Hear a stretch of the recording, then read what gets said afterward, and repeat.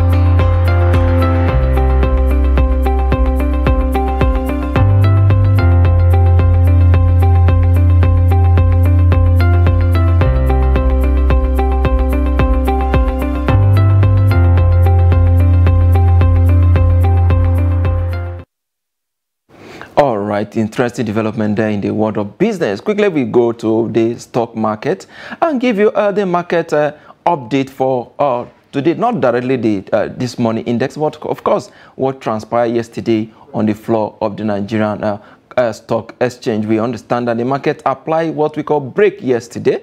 It's been green all through for some time now, but yesterday we saw the market changing direction. We'll look at how the trading pattern went yesterday. We begin from the Nigerian market as well. Of course, from the index, we saw that the market closed negative yesterday, with the index dropping there a huge number there, 0.75%, while the all share index there still maintained the stand there at 52,000 basis points. While of course the market cap they lost over 2 billion naira from the trading that we saw yesterday. Apparently the profit takers are actually beginning to come into the market. Of course, if you look at the volume of trade that we actually traded yesterday, we saw that 554.31 2 million volume of shares exchanged hands among investors yesterday on the floor of the Nigerian capital market, and of course the value there at 5.957 billion naira in the deals of about 5,168. These are the highlights of what transpired yesterday on the floor of the Nigerian Stock Exchange. Of course, the negative trade we are seeing is certainly not really unconnected with profit taking. Sometimes when the market gains for a while, you see that investors look at, okay, let me see what I can get from my little investment. And of course, you see them coming in to dispose some of their holdings for cash. And of course, in a way that may push the market down to the red zone. And that is why we are seeing a negative territory market. The market closing negative at the close of market on Wednesday. We hope that we'll see a rebound today at the close of the market. We'll be monitoring and we'll give you live update from here. A quick look at the gainers for Wednesday. We saw that Adova is an oil company. Of course, an oil company as well. So the gaining 22 naira there to close strong there, 10%. Of course, NCR also gained 2.33, 2 naira 33 kobo rather, to close strong at 9.91%. And of course, Transcorp, they have been very, very much in the news in the last couple of days. If you recall, the business mogul Femi Otedola attempted to, buy over that company, rather about 250 billion bid he made there was rejected there. According to him, he planned to increase the capital base of the company to about 2 trillion, of course, which was rejected by the company there. So we will continue to give you live updates from there. The Transcorp, they're closing strong there, 2 naira 15 kobo there to close 9.69%. And of course, if you look at the losers counter, we saw that the Cavitin helicopter also, losing 1 naira 5 kobo there to close negative there, 9.48%. And of course, Sunaso, of course, also losing 49 kobo there to close the negative there, 9.26%. And of course, completing the top 3 losers for the day, we have Bua Cement. Of course, Bua is one of the high cap stock quoted on the floor of the Nigerian Stock Exchange Group. Of course, losing a very huge loss there. 90 naira it lost that day. That is a very, very huge number. And I must tell you that if you are an investor, this is the right time to put your money in that company. When the company is down by 90 kobo, and 90 naira rather, you know that the value of the shares probably would have dropped to a point whereby what you can with minimum or maybe as low as you can afford, you'll be able to buy into that company. So it is an interesting time for investors who are actually very, very good at looking at the market. So Bua Cement down there is 0.802%. That we look at that and see that for a very long time we've not really seen them featuring on the market chart. But again, coming up yesterday in this losing this amount of money is actually a huge number there. So we'll move on quickly to look at the top traded stock for Wednesday. So of course, the banking sector is dominating the trading across counter there. We see Access Holdings there, of course, doing 139 million shares there, followed by FBN Holdings, 101 million shares. And of course, FCMB completing the top 3 gainers there, all from the banking sector. The liquidity in that sector is indeed attracting investors from that into that sector as well. So 80.2 million volume of shares there traded in that by that bank FCMB group on Wednesday. So quickly look at the performance across key sectors of the market. So we start with the banking sector. So despite the performance across sectors there, we saw the banking sector coming down there 1.22%, apparently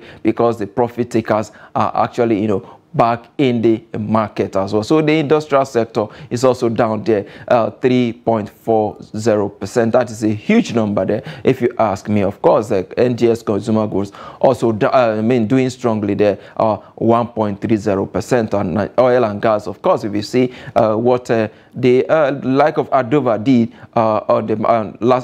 yesterday on the floor, it's actually reflecting on the performance of the oil and gas sector. When we saw Adova there closing top there, about 10% it gained yesterday at the close of the market. So that has reflected in the performance of the oil sector, 0.93%. And of course, the insurance sector is down 0.93%. 0.21%. I talked to you earlier about the businessman mogul, the Nigerian billionaire investor Femi Otedola, and if you look at his investment in Geregu, he owns about 96.96% of that company, and he increased that investment yesterday on that company. He buy about 2.388 million shares of that company there yesterday to increase his holdings of that company. There seems to be a lot happening in the power sector. Last week it was about the Transcorp Power, and again the Geregui power plant, which owned by himself by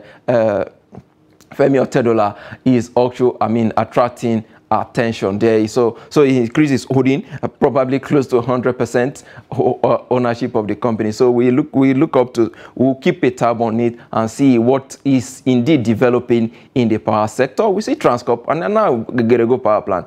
Probably the money he was to use to buy over Transcorp, of course, is actually reinvesting that money back into his own company. So we will see whether a power play in a way going on between these two friends, so to say. So we'll move on to the Africa market quickly. What are the markets across Africa doing? We go to Johannesburg Stock Exchange down there in South Africa. The market is down negative 0.11%. Of course, the Nigeria South Africa market, we will see what will happen today. The market is on down in Joburg there. So moving on to Malawi Stock Exchange down there in the Central Africa. The market is up there 0.62% with the all share index there high there 94,173.01 basis point. And of course the Ghana Stock Exchange, our next door neighbor, also doing strong there. Not so strong. It closed flat yesterday. The day before yesterday, and of course at the close of trading session yesterday, the market also closed it's flat also there yesterday as well. So we will continue to give you live update from the markets across Africa and all the issues in the world of business about that. But again, in terms of our discussion, we are going into a different topic entirely. This morning we are looking at the non-oil sector. This is a sector that of course has contributed greatly to the GDP of Nigeria. For a very long time now, we've seen improvement in key areas, mining sector, the agriculture, and a whole lot of them. And Nigerians are calling for more attention to that sector, given the amount of solid minerals that we have almost everywhere in this part of the world. So we take this report by Shamu Dabeng about that non-oil sector and of course the need for more investment in that sector. When we come back from that report, I will be talking to a guest regarding what we need to do to avoid, or rather to move away from our overdependence in the in the oil sector. Take this report. Once a major booster of the country's GDP, the oil sector contributed a mere 4.34% in Q4 of 2022. Nigeria's reliance on crude oil as its major export has now become a setback in the nation's quest for economic development, as the country grapples with challenges like the volatility of global crude oil prices as well as oil bunkering in the Niger Delta, which has drastically reduced Nigeria's oil output, dropping from an estimated 2.4 million barrels per day to about 1.3 million barrels per day, with an estimated $700 billion revenue. However, leaders at the subnational level spoke on the importance of leadership and the role it plays in boosting the country's economy. These episodes of surge and decline depends on the leadership at any point in time, the stock and content of human capital in the government, and then where the government gravitates in a spectrum of between what I call the two T's, transactional leadership, transformational leadership. Over the decades, you will find our leadership and performance and reforms gravitating between these two spectrums, one extremes of the extremes. Depending on where we are, we have either up or we go down. Political leadership matters.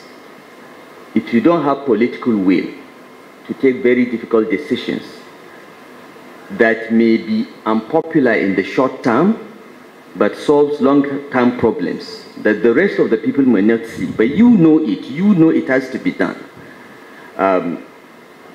then you are in good shape. Nigerian leaders are concerned over the culture of blame game among the elite rather than focusing on pragmatic ways of addressing the pressing issues. However, the 18th Emir of Kano, Sanusi Lamido Sanusi, has a different view. I don't believe in covering up incompetence.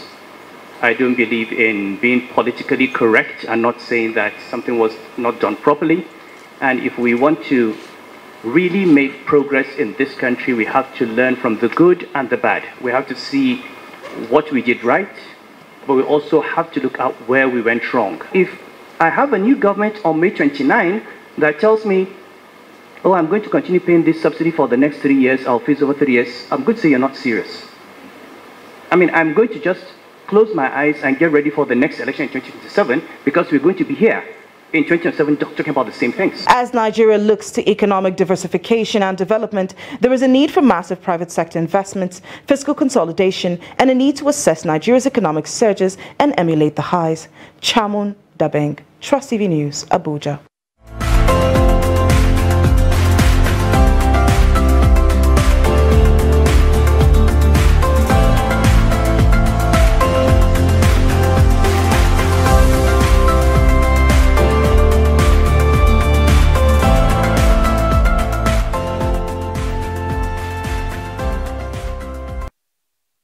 Interesting report today about the need to diversify the Nigerian economy away from the current overdependence on, of course, oil revenue.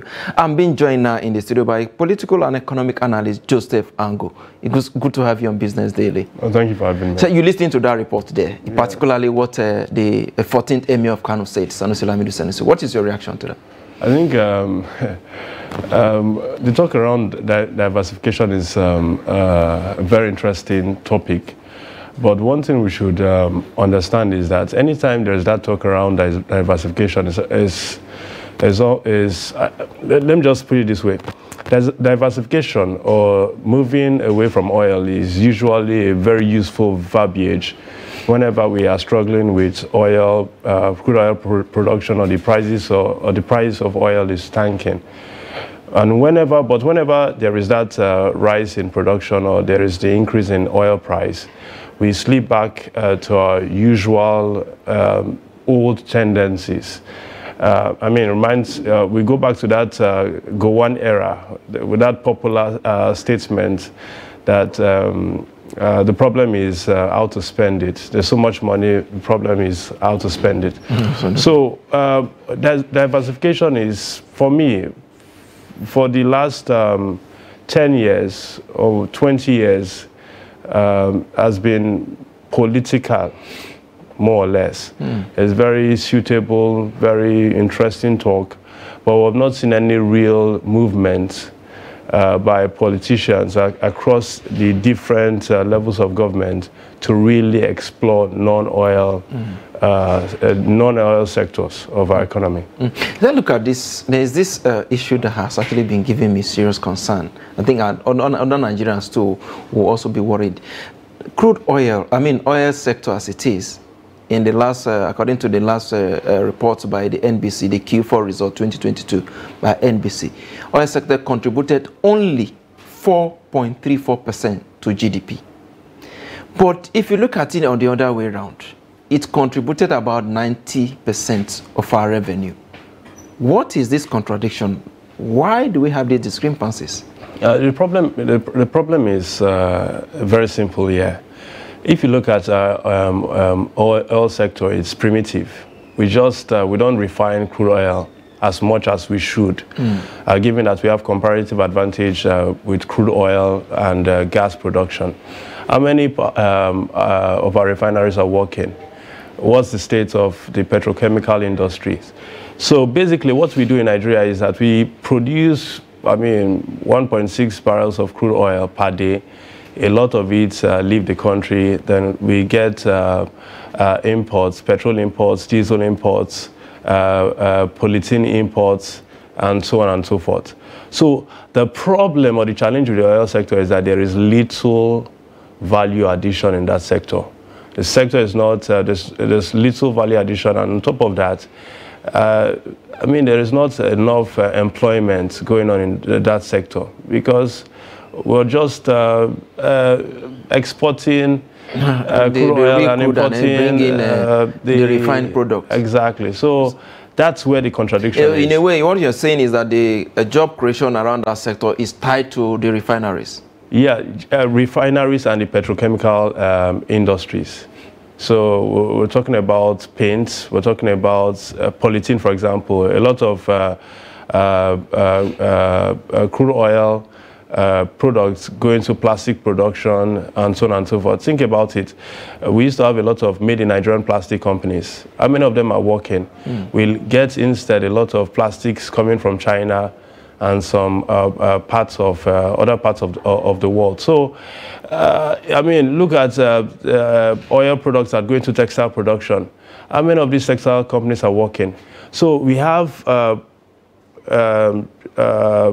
refinery. Our refineries are moribund. Absolutely, yes. And on top of that, the ancillary sectors, or the sectors that should build around oil production, are basically not functional. Now, you talked about the issue of diversification. Yeah. We've been talking about this for a very long time. It's like it's more in theory than in practice. Yeah. So almost every government that comes in talks about economic diversification. We need to move away from over-dependence on crude oil. But it seems not to be in practice. Where are we missing it wrong? Where are we missing it? Is it that the implementation processes are not on ground? Or where are the issues coming from? I think the problem is lack of coordination. Nigeria, in many ways, lacks that overall vision or that overall economic direction.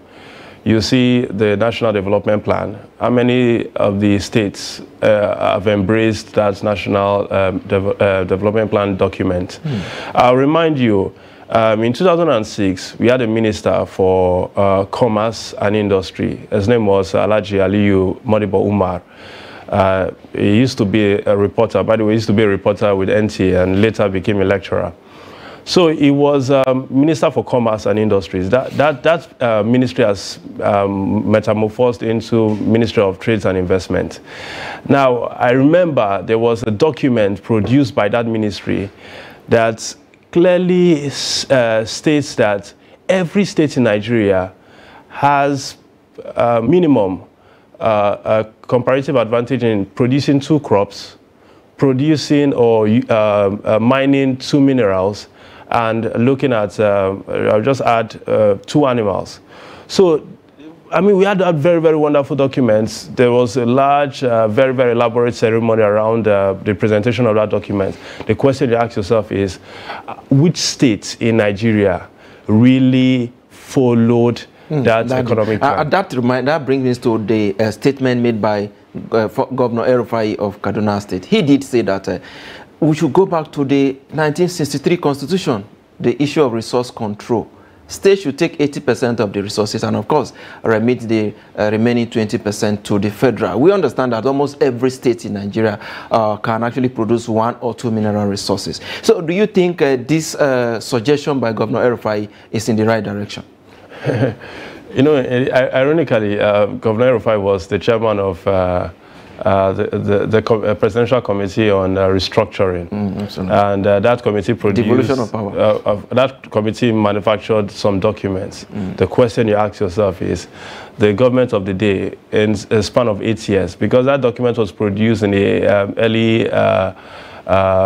periods of this current administration, what was really done? I mean, we have had this clamor for a very long time about devolution of power, restructuring, resource control, and so on and so forth. The question, of course, he said it, is the lack of political will. And of course, that has made matters worse. That has been made nearly impossible by this lazy attitude of state governors. For example, it was mentioned, oil produces, I mean, much of our revenue. Yes. So the question is, I mean, what other incentives do state governors really have to produce in non-oil sectors, given that all of these monies will end up at the center and will be distributed. Maybe perhaps also stop practicing federalism and cosmetic federalism rather. Yeah, that's why the operative word there is true federalism is the way. I mean, we have a federal system, yeah, but the problem is we are actually practicing federal system. Yeah, it's whether but is it really in true real or false or say pseudo? Well, let's look at it now this way now. In the 14th Emir also did talk about the issue of subsidy. The 14th Emir of Kano, he did talk about the issue of subsidy.